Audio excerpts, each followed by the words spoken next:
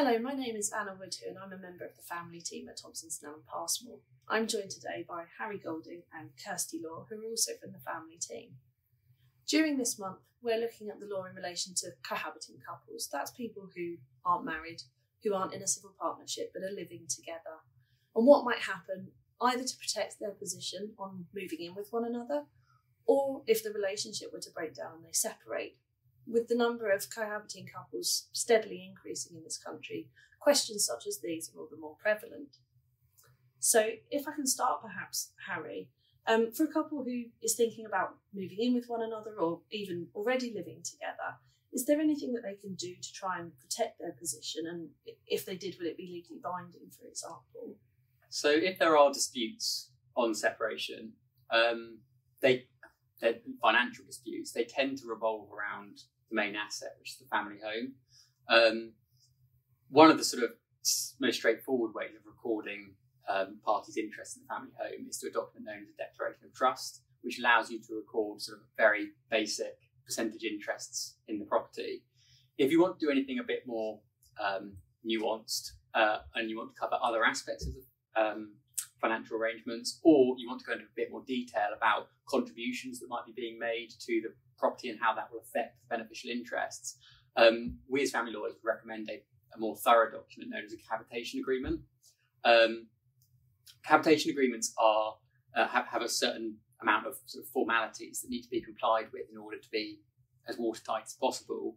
So it is worth getting advice at an early stage if you're interested in it.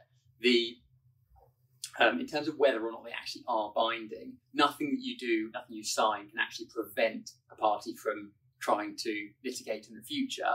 And that is always a possibility whether or not you get one of these documents. But what it does mean is if you've complied with all the formalities, and as long as the sort of agreements between you are legitimate agreements, they will be upheld in a court if someone ever tried to take you to court. So it adds that level of certainty. I should caveat that certain provisions that can be dealt with in cohabitation agreements, such as future child arrangements between parties, can never be legally binding because that will always be dealt with based on the circumstances at the time. But it doesn't harm to record such intentions if that's what the parties want to do. Okay. And let's say you have a couple who have been living together, but they haven't put in place a cohabitation agreement. In the event that they separate, sometimes we're asked about something called a common law spouse. Does that exist? If so, what is it? So I think the idea of a common law spouse is a sort of a myth, which is a very long-lasting myth. The idea seems to be that if parties live together for a certain period of time, but they never actually sign a marriage certificate or any sort of civil partnership between the two of them, they will somehow, by virtue of having lived together as a married couple would have done, acquired the same sort of rights that a spouse would have acquired and have the ability to make a claim if they ever separate in the future. That is not something that exists in our law. You cannot acquire those rights sort of over time in that way. It is an important distinction because spouses on separation or in divorce and civil partnerships on separation have a sort of a wide range of claims that they can make, and it's a very holistic exercise looking at all of the financial aspects of the relationship.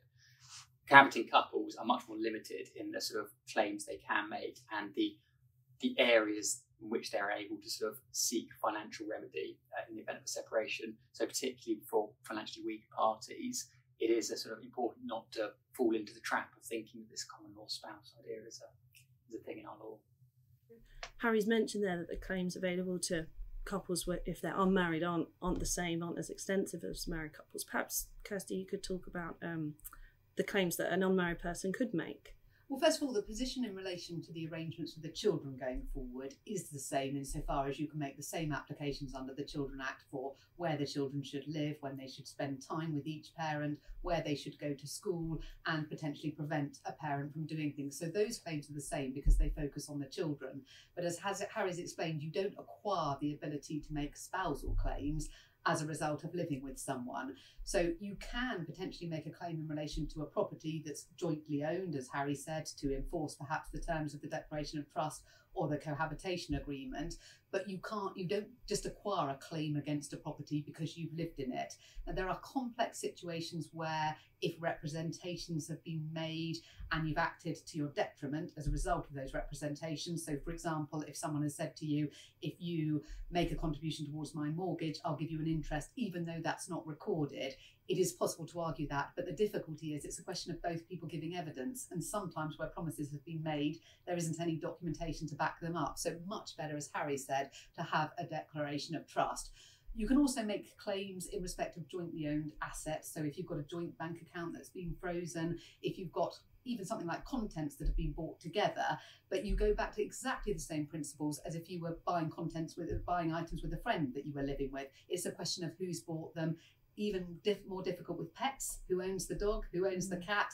So things like that, it's exactly why Harry's suggestion of having a cohabitation agreement is so important, because there's no ability for a court to do what is fair. So if one person's bought the dog, but the other person has formed the relationship, fed it, walked it, done everything, they're not going to get the dog because they've lived together for years. So it is really important to appreciate that.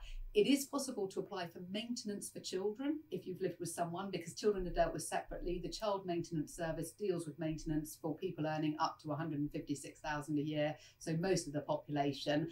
And the court does have the ability to order what's called top-up maintenance if there is a high earner and the court is satisfied they can afford to pay more.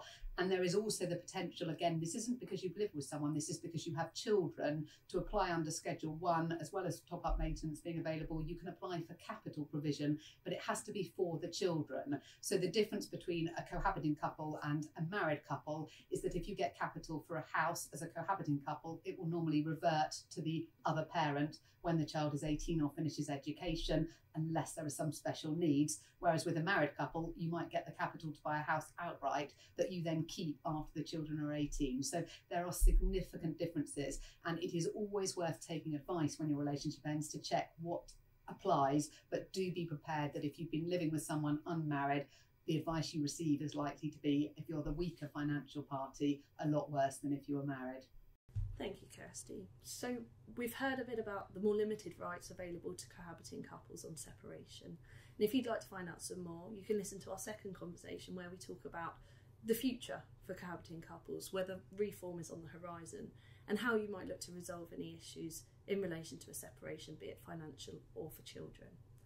If you'd like to find out more information, please get in touch via our website, or you can contact any member of the family team. Thank you.